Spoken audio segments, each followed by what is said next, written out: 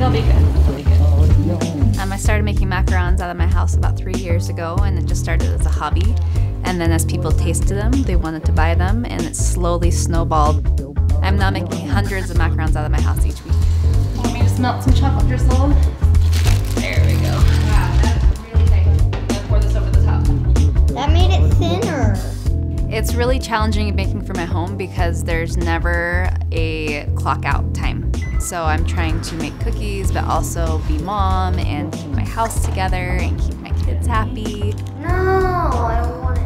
And it's just always this constant whirlwind. Can't go to the garage because the garage door is unlocked. You said that yesterday. Yeah, and tonight's the night, girlfriend. You said that the night before yesterday. Tonight is the night, I promise you. I feel like I've maxed out with where I'm at and what I'm able to do on my home. If I want my business to continue to grow, I have to make some changes. I was talking to a good friend of mine who mentioned this business pitch competition to me, and I decided to go ahead and apply for it, and I didn't tell anybody because if I didn't win, I didn't want to make a big deal of it. I've never done anything like this before. I've always kind of stayed in my comfort zone of if I can do it at my house, then I'll do it at my house. I was super nervous because I didn't know what to expect. And so I just went in and tried my best to be as clear about my idea as I could be, but it's nerve-wracking. I would like to open a consignment bakery here in Vernal in the downtown area. The idea behind my idea that I'm pitching is that I will create an indoor farmers market and consignment bakery to where I can make my macarons, so I can have a physical space for my macarons, but then I can provide a physical space for other home bakers or other homemakers and crafters to be able to sell their things as well. So after I did my business pitch, I tried to just calm myself down because I didn't want to get my hopes up. So I'm super excited to congratulate Trisha Sorensen as our first place winner. When they announced that I was the winner, I just was a little bit in shock, a little bit of disbelief, but just so excited because yes, I'm gonna be able to make this happen, but then also, oh no, I have to make this happen. As soon as I found out that I won, I went and signed a lease.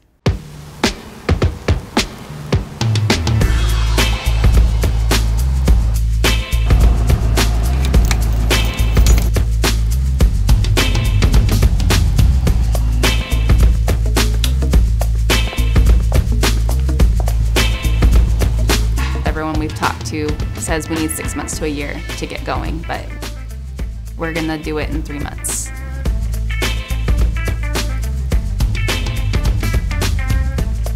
We got into the kitchen and what I thought was perfect wasn't perfect. I have to figure out how to replumb the sink.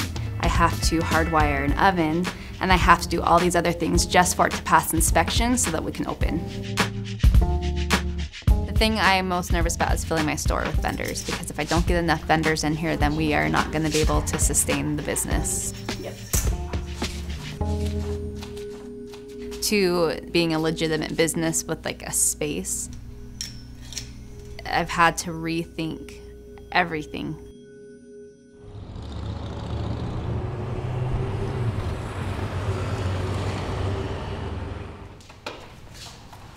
Are you gonna help me? Okay. I have 4 kids. My youngest is 5 and my oldest is 11, and they are very much still needing mom and still needing my attention, and so that's been a hard thing, but I feel like it's been worth it because they are seeing mom go for a dream.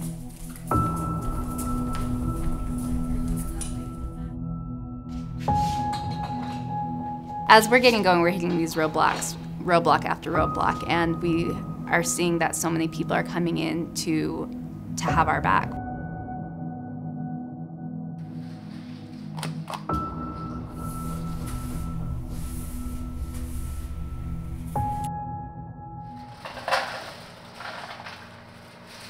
In anticipation for the opening, I'm here baking all day, every day, 600 macarons to get started, hoping that's enough. and learning the new kitchen, learning a new oven. So in my mind, if we had 16 vendors, we would be okay. And we are sitting here getting ready to open at 30 vendors, and we have a waiting list of 20 vendors.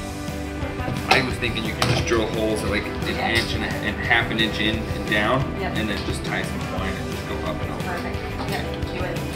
I think that's great. In our town, there is nothing else like this. I feel so proud to have my work displayed publicly in a brick-and-mortar store like Market on Main. You can come in and see local artists and their work. When tourists come into our community, they want that local flair. And so as visitors go into Market on Main, they can pick up those one-of-a-kind treasures that they just can't get anywhere else. Yeah, burning tomorrow. No, you're good. You're good. You guys are awesome. I've seen Trisha become a leader through this process. She hears us. I feel like she's so present when we have a concern, or we have a goal, or we have an idea.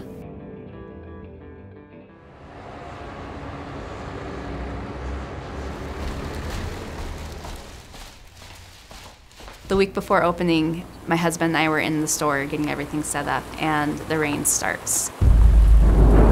And it's raining really hard, and I look at him and I say, I wonder if it's gonna leak. And the moment the words came out of my mouth, the water starts pouring down all over the floor.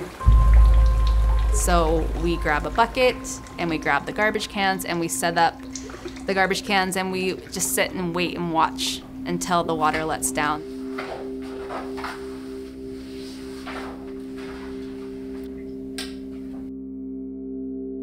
The Sunday before opening, I was making dinner for my family, and I just had this overwhelming feeling of just panic that, you know, there's stores that open here in town that don't stay open. What if this fails? What if I'm one of those businesses that's only open for 3 months, and then because I don't know what I'm doing, we fail, and I end up letting everyone all my vendors down, all the people in the community who bought into this, and I just had to go in the pantry and shut the door and cry it out.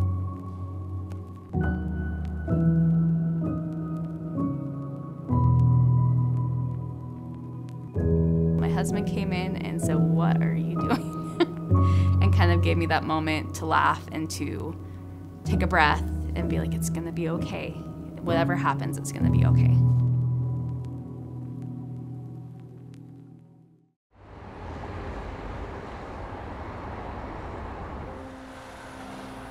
So today is our grand opening, and it's this day that felt like it would never get here, and it's here, and it's surreal.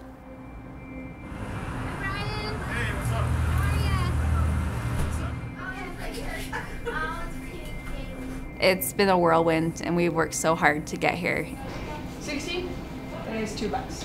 I am so excited for the customers to actually get in the store and to realize that their friends and their neighbors and people that they know are creating things, and it's all here. The turnout for grand opening has exceeded every expectation. We were not ready for all the people that would be coming the door. It's a moment of pride. It's just one of those most fulfilling things to be able to have a dream about something and then to see that dream follow through and to become a reality. 1, 2, 3. It's not just mine, it's my family's too. It gives me chills thinking about it. It's just awesome. Trisha's experience with Market on Main has been inspirational to me and many others in the community. She's really sparked this chain reaction of individuals thinking about entrepreneurism, thinking about starting their own business. Hey, if Trisha can do that, wow, maybe I can take my idea and make it into a business too.